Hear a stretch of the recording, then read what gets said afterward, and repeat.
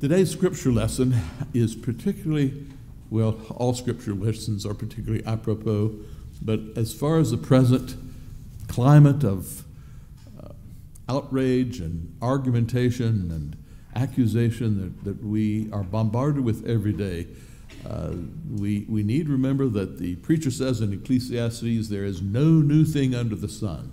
And Paul, writing to the Ephesians almost 2,000 years ago, says these verses in Paul's letter to the Ephesians. Read with me as we hear from the word of our great God.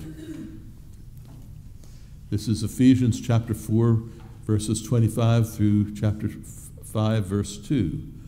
So then, putting away falsehood, let each of you speak the truth with your neighbor, for we are members of one another. Be angry, but do not sin. Do not let the sun go down on your anger, and do not make room for the devil. Those who steal must give up stealing. Rather, let them labor, doing good work with their own hands, so as to have something to share with the needy.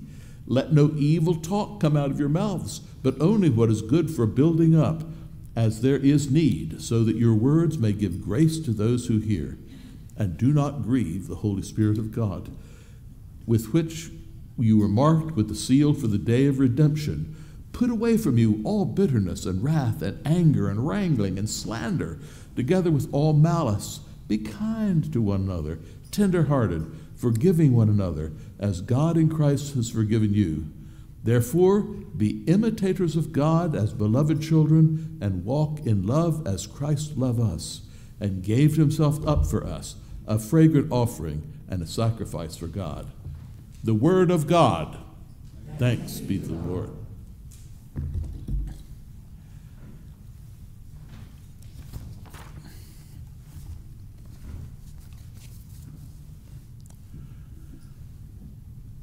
Talking about anger. For many years, I was the city solicitor of the city of Bluefield. Bluefield's city fathers, when they formed the charter, they admired the corporate form of government. So Bluefield has a board of directors and not a town council. The lawyer for the city was called the city solicitor rather than the city attorney. And my partners at my private law firm took great delight in pointing out to me whenever they saw a no soliciting sign that I wasn't to do city business on their time. But the city solicitor is appointed by the board of directors to be the particular servant and counselor to the board of directors. And so when there are times of negotiation, the city solicitor is usually asked to tag along. Bluefield has a bit of a history of marvelous projects which are going to be a game changer. Everything's going to be better. Good times are going to be here again. We're working on one right now and tearing down the downtown. Years before that, Lorica and Intuit were going to be the salvation. Before that, the Omnis factory, which we hope to get started one day, was going to be a great game changer. About every 5 years, we have these great projects. About 30 or 35 years ago, there was a project that could be called the Bluefield Towers, the city towers. And we were going to knock down part of downtown, not the part we're knocking down now, but another part, and going to build two enormous towers, one as a convention center and one as a fancy hotel. And so we got grant money, and I'm saying we, the corporate we, Bluefield. We got grant money, and we did a request for proposals and got a proposal from a contractor, a developer, project manager out of Pennsylvania. And we were to condemn and knock down all the old buildings and build this new proposal. And things started off with a great bang, all these newspaper publicity about how things are going to be wonderful. And as it went on, the developer seemed to lose his enthusiasm. And so after a number of unsatisfactory communications, finally, the mayor at the time, Don Kiesling, who was the mayor of Bramall in his younger days, and then the mayor of Bluefield about 35 years ago, got together several members of his staff, the development director, me as city solicitor, and we were going to go up to Pennsylvania and see the project that he was managing there and talk to him about getting the stalled Bluefield Towers project off the dime. And Don was a pretty good negotiator. He ran the theaters here for many years, And we sort of did what's called a good cop, bad cop routine. Don and the development director was going to be accusational and directive, and you said you do this and you haven't, you said this would happen now and it hasn't. And I was to say, oh no, he's trying. Aren't you trying, Mr. Developer? This will all work out well. And when we got up there, the guy was if I weren't in a Christian church, I'd use other words, but I guess a glib con man is a good way to say it. And he took us around as if we were the visiting firemen from way out in the sticks and showed us all these things and said, could Bluefield be accustomed to this kind of luxury? Aren't your people not quite the sort of people that this would be? I lost my temper and tore into him. I don't want to say that I called him a glib con man, but it was pretty close. And so the meeting broke up in disorder, and we returned back to Bluefield. And Don had noticed me kind of flying off the handle a time or two, and so he counseled me. He said, John, he said, let me tell you a story. He said, when I was a little boy at Bramble Elementary, there was another little boy who used to beat me up. And so I came home and complained to my grandmother that this other little boy was beating me up. And she said, Donnie, remember, the Bible says a soft answer turneth away wrath. And so I went back to the school the next day, and I was just as nice as I could be, that little boy, and he beat me up anyway. And so I came back and I said, Granny, I was nice to him and he beat me up. And you said a soft answer turneth away wrath. And she said, your wrath, Donnie, not his wrath. No sense both of you being mad. And that stuck with me forever. I find in my professional career, when I get mad and do something, I make a mistake. And the madder I am, the worse the mistake can be. Now, the Apostle Paul isn't saying, don't be angry when he writes to the Ephesians. What he's saying is, be angry, but do not sin, and don't let the sun go down on your anger. Different set of things entirely. Now, this makes us think that the Apostle Paul is talking about two kinds of anger. One, justifiable anger, and two, not justifiable anger, the anger that leads to sin and is in fact sin itself. We are in a hot, boiling pot of political anger at this time in our country. We are so mad at each other. All of us remember the politics of our youth, and we read American history and the politics there, and it has never been a pity-pat sort of contest. So always people have said terrible things about one another, and now the rage seems to be amplified by these limbs of the devil we carry around in our pocket, our cell phones and the internet, and you can't turn on the television without people bugging their eyes out at you, spitting saliva, going red-faced, and being just absolutely furious about the other people who are on the other side of the political circumstance from them. And this is no partisan type affair. Everybody's mad at everybody. And so that is a time when, as Christians, we have particular obligations that we need to keep in mind. Because if we don't, how are they going to know that we're Christians? I heard a story of a police officer in an unmarked car, and he was following a car in front of him, and the car in front of him wasn't doing anything illegal, but it was roaring up in one lane, jumping over in another lane, running up the other side, then jumping back into another lane, making people slam on the brakes and not using a signal, and honking at somebody who was too slow at a stoplight. And finally the officer pulled over the car and went forward and asked for the driver's license and insurance and registration card. And then the driver said, "Why did you stop me? I wasn't doing anything wrong." And the cop said, "No, but you had these Christian stickers on the back, and the way you were driving, I thought the car might be stolen." And so we have to know that the way we act shows what we believe. We see people wearing little gold hooks in their lapels, little gold fishes. Well, I guess not lapels these days. It's well known, by the way, that you cannot preach in a Presbyterian church without wearing a suit and a tie. That's a joke. But I find as a lawyer, when somebody comes in my office and say, I'm a Christian, and I put my hand on my wallet because I'm kind of afraid that there's going to be a whopper coming right out, and there has to be some reinforcement in front so I will be able to buy into whatever the story they're retailing. And we don't want to be that guy. We don't want to be that gal. We want to be completely different. Now, the idea of Christianity as a perfectly calm, perfectly peaceful, perfectly pacifist religion is a mistaken idea.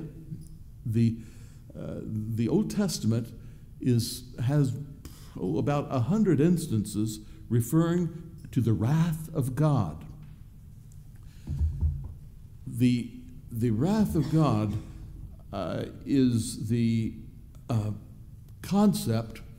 Let's take Moses, for example. Now, we all believe that our precious Holy Bible is the Word of God, that it is an inerrant Word of God. When correctly translated, it is a perfect rule for our life and our circumstances. Recall how God wrote the Bible. Now, God did write by His own agency the Ten Commandments on the stones of the law that were lost when the Babylonians destroyed Jerusalem in the 6th century BC, and the Ark of the Covenant containing the tablets was lost. Otherwise, God acted through the Holy Spirit, inspiring the people who actually wrote down His holy words. Now, let's talk about Moses. Moses was a brilliant man. Moses was brought up in the Egyptian court. That probably meant that Moses was literate. We know that he probably spoke both Hebrew, which is his birth family and who actually were his foster family, and his Egyptian family, which was the royal house of the daughter of Pharaoh. And so he probably wrote and read and spoke Egyptian and Hebrew both.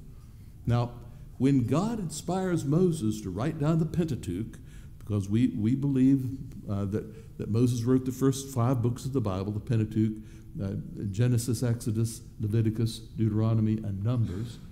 Probably he didn't write the part where he died, but he wrote the rest of it. And when God inspired him to write that down, He inspired Moses with visions of things that had happened before the life of Moses. He inspired Moses to write down Moses' understanding in the language he used, in the concepts he used. He didn't write it in French or English or German or Latin. He wrote it in Hebrew and wrote it down as he understands it. So we are human beings. We are imperfect creatures. And our Lord God tells us that His ways and His thoughts are as far above us as the heavens are above the earth. And so when He inspires the writers of the Bible to write things down, He writes down Christianity and Judaism 101 for dummies, because sisters, brothers, boy, we are. And so He writes down the concepts, and we have difficulty with words for God.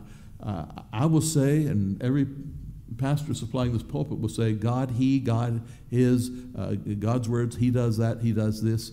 It is equally correct to say God, she. We don't do it because it's shocking culturally to us. But God, the Westminster Confession, tells us that God is a spirit without passions or parts. And God doesn't, I love our southern phrase, fly mad. You know, when you talk about so-and-so flew mad, you have this feeling of this outraged, banny rooster flying up and squawking and flapping its wings. God doesn't ever do that. I'm going to give you, I have a temptation to use 50-cent words, and this is a $1.50 word. Theology teaches that God is impassible. That means God is the same yesterday, today, tomorrow, and forever. God doesn't change. We even have a hymn about that. Great is thy faithfulness, where the hymn writer wrote, great is thy faithfulness, thy compassions, thou changest not, thy compassions, they fail not. Great is thy faithfulness, Lord, unto me. And that's our Lord God. Now, when we sin, God doesn't get mad at us and say, oh, JW, I saw what you did, and here comes the lightning bolt. You know, it is my sin is repellent to the holiness of God. I like to use the phrase of magnets. If you take a north pole and a south pole of a magnet and try to push them together, you can't, because the magnetic attraction repulses the north and south polarity.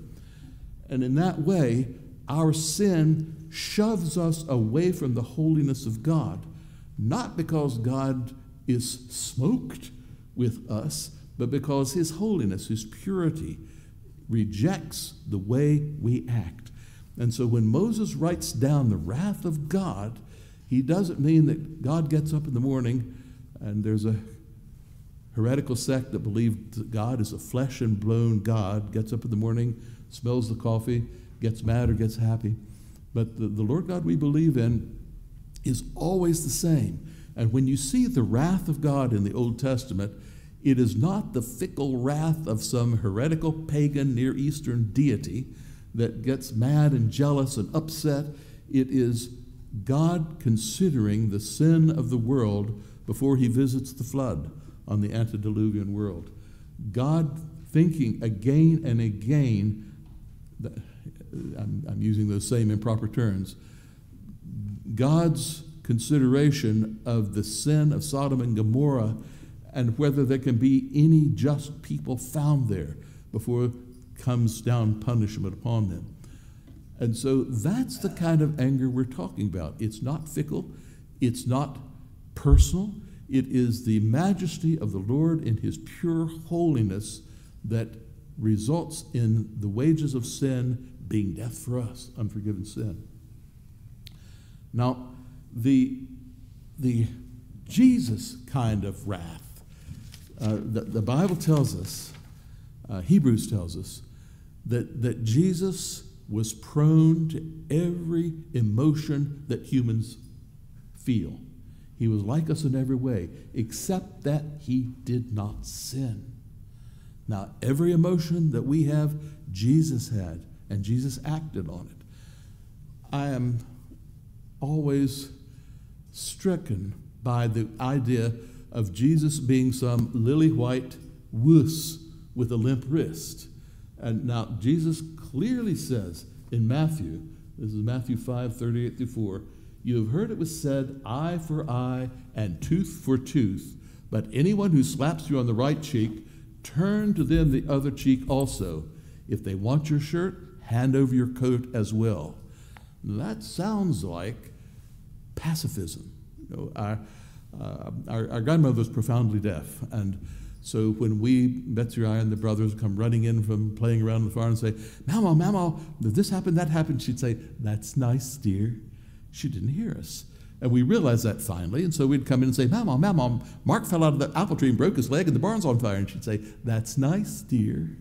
Now, that's kind of the idea that some people have of the Lord Jesus Christ, that everything was nice, everything was okay, and he was always turning the other cheek. Not so. Our Lord Jesus got mad. And not only he got mad, he did things about it. If you look at this was probably a setup. Jesus had gone into the synagogue. This is on a Sabbath day. And on a Sabbath day, pious Jews can't work. And they have a whole long list of things they can't do that are work things. And so they bring a guy forward who steps forward and he has a withered hand. And the Bible doesn't say, but my suspicious lawyer's conniving mind thinks it was probably a plant that the Pharisees brought this guy in there to see what Jesus would do on the Sabbath. And so Mark tells us what happens. This is Mark 3, verses 1-6. Another time Jesus went into the synagogue, and a man with a shriveled hand came in. And they looked for a reason to accuse Jesus, so they watched him closely to see if he could heal the man with the shriveled hand. Stand up in front of everyone.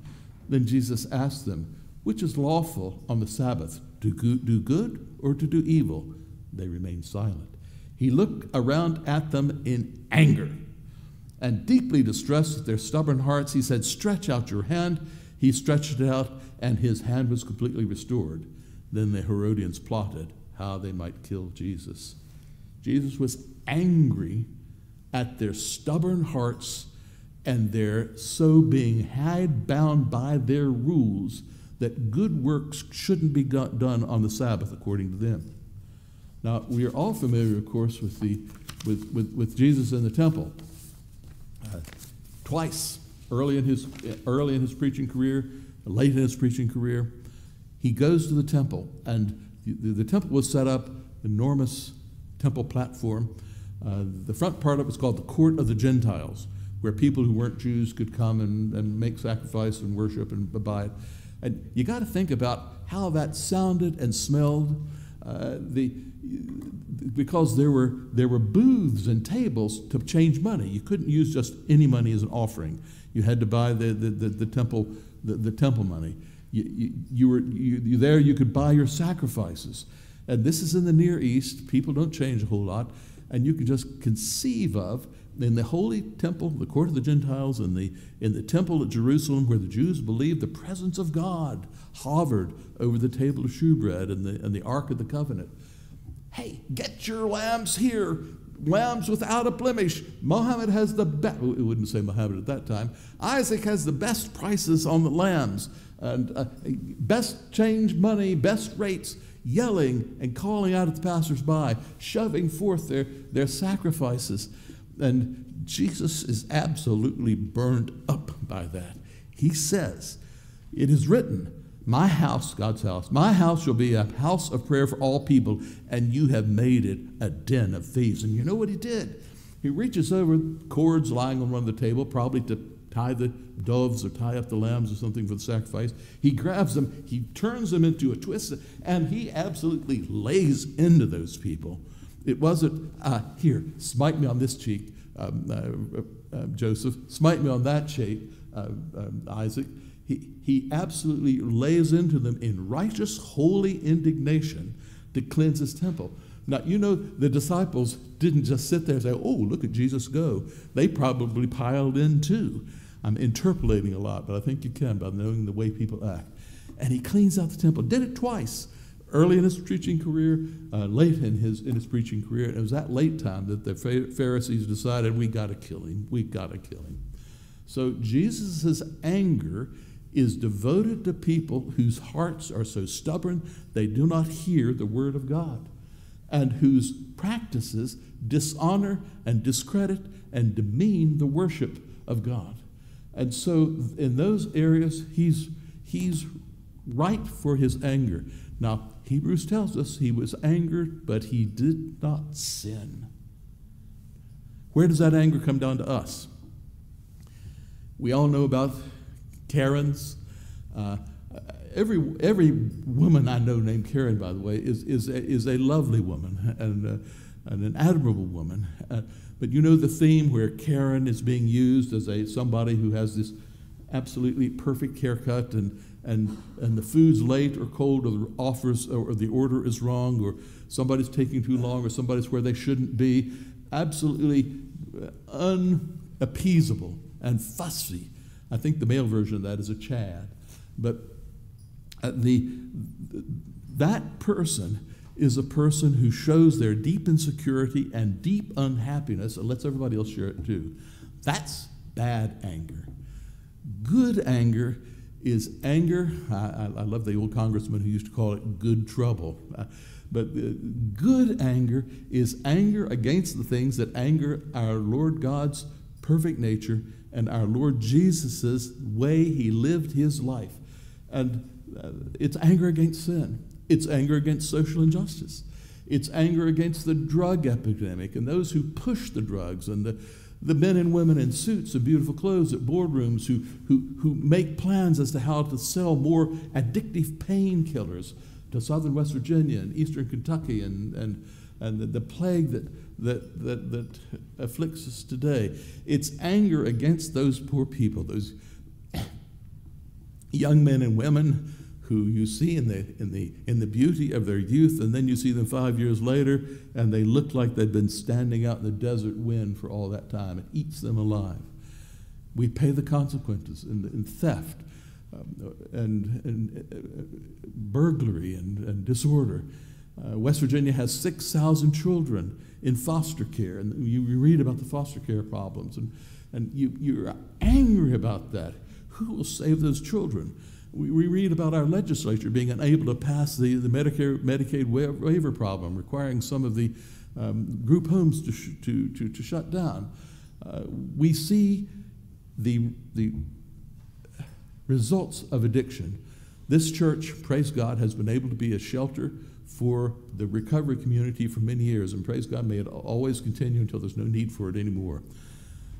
We know about hunger. These days it's called food insecurity, as if you make an official sociological term and it doesn't sound quite so bad as hunger in the richest nation in the world. We have a blessing box out front that people depend on and use and come for their food. Those are the things we get angry about. Racial prejudice is still with us, like a coiled snake in our bosoms, and that's the thing we are to be angry about, and a constructive anger.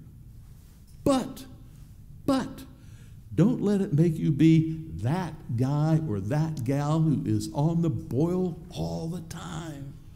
You know, you're angry at the situation, you're angry at the sin, but not the sinner, but it doesn't poison your life so you don't say it every second word is, well, that daggone and that jerk and that so-and-so and that's so bad.